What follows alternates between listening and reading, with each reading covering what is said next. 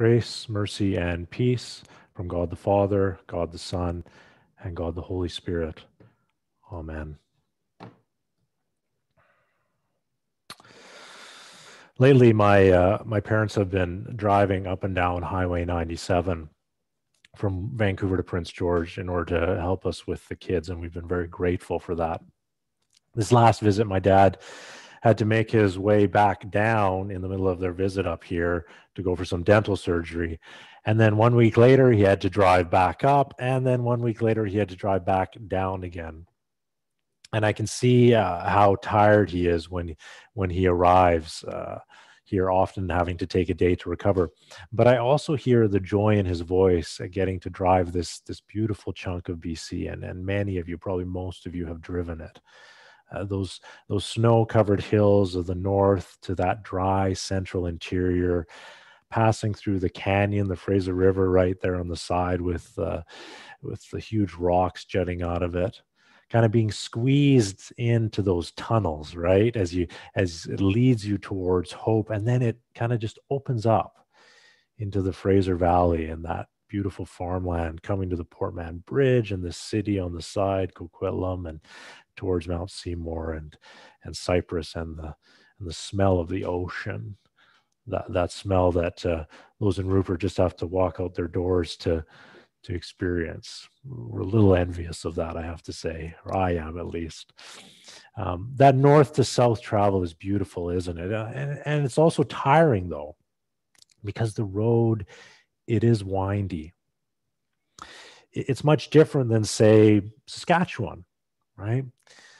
Vanessa and I used to drive the road from Saskatoon to Vancouver when I was in seminary and school out there.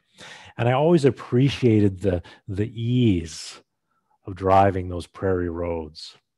You just kind of aim your car in a direction, you hit cruise control, and off you go. For ease of travel and time, you can't beat it. It's really direct. It's straightforward. It's sort of an A to B type travel without a whole bunch of distractions in between, though there is some beautiful landscape there. So, when I can appreciate John the Baptist's pronouncement that we need to make the paths straight. Make the paths straight. In the Isaiah text, it outlines a more detailed plan of how this is to happen, and this will kind of help us imagine this.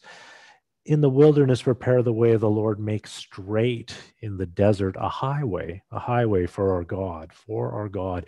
Every valley shall be lifted up, every mountain shall be sort of made low, and uneven ground, rough places shall be leveled out.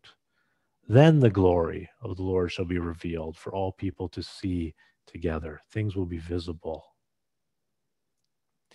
When I think back to that time when Isaiah be writing this, it's a time when travel was both like dangerous and it took a lot of time. I mean, we're so much quicker now, aren't we? I don't imagine that another hill to climb or an unknown dangerous corner was really appreciated at all. Perhaps much less than what we might appreciate a beautiful mountain there to drive up. It's quite easy, isn't it? When hills on the side of the road can conceal robbers or uneven ground means potential injury, they're not welcomed additions to your journey. A straight highway in the desert means quick and safe travel. And you can see all around you. That's driving in Saskatchewan. You can see everything around you. It's open. You know if something is coming at you. It means that whoever is traveling on the highway has a much better chance of reaching their destination in one piece, and maybe even getting there sooner rather than later. And of course, if we're talking about a highway for our God, who wouldn't want to make sure that happens sooner than later, that God traveling on that highway gets to us? Maybe even to see God coming from a distance, far off, right? To know that the long wait is finally over, that the time is near. Now, a Saskatchewan road does this. After all, it's said that in Saskatchewan, I mean, you can watch your dog run away for 3 days. If you've been to Saskatchewan, most of you have, you can almost see the curvature of the earth. You can see God coming a long way off. Now, John the Baptist does something interesting with Isaiah's passage about the straight highway. He kind of spiritualizes it for the people's individual lives. Before, it was more the community had to make that straight way. Now it becomes a lot about the individual. And we get a sense that from John, that in order for God to come properly, to be with us, we need to make our lives a straight path. I mean, he goes on, right? We need to repent and we need to turn around. We need to lift up every valley and make every mountain low and level out the bumps. Because we can't have bumps, right? Can't have bumps for some reason. Only then will God be able to enter in and come where God needs to go. Apparently, God doesn't do rough patches or steep climbs or slides down a hill or slips on rocks like the rest of us. Somehow we get this image in our minds that plays out in the church all the time, that God needs some red carpet rolled out in a perfectly straight line in order to come into the world and in order to show up in our lives. Yikes. Yikes. This imagery around level places is a slippery slope. I mean, soon we're convincing ourselves that God only shows up when the circumstances are ideal in our lives and around us. Maybe it's only when, or the house is completely spotless and the walkway is shoveled. That's Prince George. Shoveled and salted and sanded. Otherwise, does God just pass by to the next more prepared place, the easier road? You see, more honestly and more incarnationally and more physical and down to earth, God with us is Jesus. Oh, I love Jesus. Because Jesus shows up via the most awkward, crooked, and bumpy path there is. I mean, he takes this horrible, uncomfortable journey, dangerous and long, in his mother's belly to Bethlehem. He pops out into his father's potential dirty arms there in the hay and the animal dung. That is not a well-prepared path for God. And today, in the text, he meanders his way out into the wilderness, winding paths where there's this strangely dressed man named John who's ranting and raving. See, the road that Jesus travels to us and the road that we travel with Jesus into eternity is anything but straight. It has a lot of seemingly unnecessary zigzags and detours, right? You know it. It's your life. It has a lot of sharp turns and hidden and dangerous. It isn't a direct path from A to B, though we try everything to make it that, don't we? It has so many seemingly unnecessary delays. It's not straight because Jesus' journey to us and with us is anything but straight.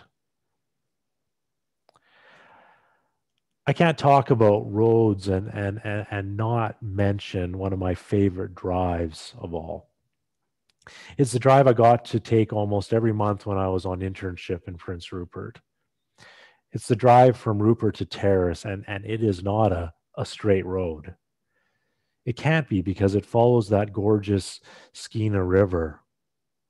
And there, along that windy road, that dangerous road, the beauty of waterfall after waterfall cascading down the Rocky Mountains that line that highway. The seagulls at one point in time coming in by the hundreds and even thousands as they follow those ulikin, those little greasy fish. To see the river freeze and then break apart and jut out of the water like spires, and the water hitting your windshield from car wash rock. And the last time I was out in Terrace and a bit past there towards Rupert fishing, I got to see that totem pole just outside Terrace, the new one set up to honor missing and murdered Indigenous women. A dangerous highway, Highway 16 is. This is not a straight road. And it's not a safe road either, is it? Many of you know people, especially in Rupert, who have died along that road, been in accidents. Many Indigenous women have been taken and murdered along Highway 16. It's not the type of road that cries out, "We're ready for you, God. We made it straight." If that was the case, I'm not sure God would be traveling anywhere near Highway 16, the highway of tears. I'm not sure God would be traveling if God needed a straight way up to Prince George or out to Rupert. Are those places off God's radar? Are we off God's radar? Of course we aren't. Because Jesus isn't looking for a straight path. He doesn't show up when it's all laid out perfectly. In fact, Jesus meanders endlessly when we'd rather just get to the point already. Jesus delays, and you know, what do? We demand he speed it up because we're tired of waiting. Advent, waiting. Jesus walks down dark and dangerous paths, highways of tears, because that's where God is needed most and God wants to be. And Jesus wanders out into the wilderness to meet a man dressed up in a glorious costume, fabulous. And there God, the parent, and the Holy Spirit show up. Your life isn't a straight path, and neither is mine. And it doesn't need to be, because Jesus doesn't care about those things. Jesus cares about you. Wherever you are, whoever you are. That's love.